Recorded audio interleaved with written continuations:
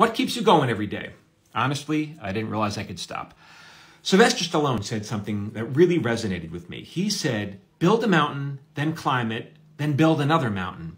And what I find to be so smart about that is he's not saying find a mountain, then climb it. He's saying build the mountain, which is even more work. Who signs up for more work? No one signs up for more work. But when you do, you stand out because people are like, what's that person over there doing every freaking day? What are they doing? They're building a mountain.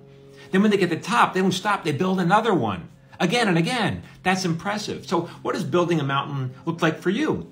Well, so many people have a script. They go, I have a script. How do I sell my script? That's not building a mountain. That's asking for a helicopter ride to the top. Building a mountain is working on your craft every day. It's taking classes. It's writing, not just screenplays, but short stories, learning the art of storytelling, and then shoot it on your phone. Make a little mini movie. Well, I don't have $10,000. No, you don't need $10,000. You need $50. That's to pay your friends who are going to help, who are volunteering. You buy pizza for everybody. That's $50. Then you shoot it. You shoot it again. Keep on doing this until you finally get good at it. You get some feedback.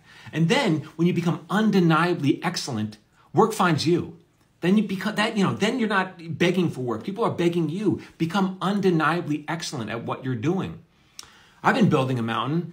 I'm a professional TV writer, but on the side, I have this side project I've been doing every day for 4 years because it's important to me. I didn't want to post today, by the way. That's why I'm so cranky. But I'm like, you know what? I'm building a mountain. Do it anyway. You can see I'm cranky, right? But I'm doing it anyway. Building a freaking mountain. Too bad. I got a free webinar on screenwriting. I do it once a month. A ton of people sign up. This one is about, it's always about breaking into the industry or some aspect of writing. Each one is different. But I always get a ton of signups. And here's the truth. Only 10% of the people who actually sign up, who express interest, who say they want to come, only 10% actually show up. The other 90% they say they want to do it, but they're not willing to put the work in. Only the 10% who show up, they're the ones who are building the mountain. Now, I understand everyone has other priorities. I got it. Life gets in the way.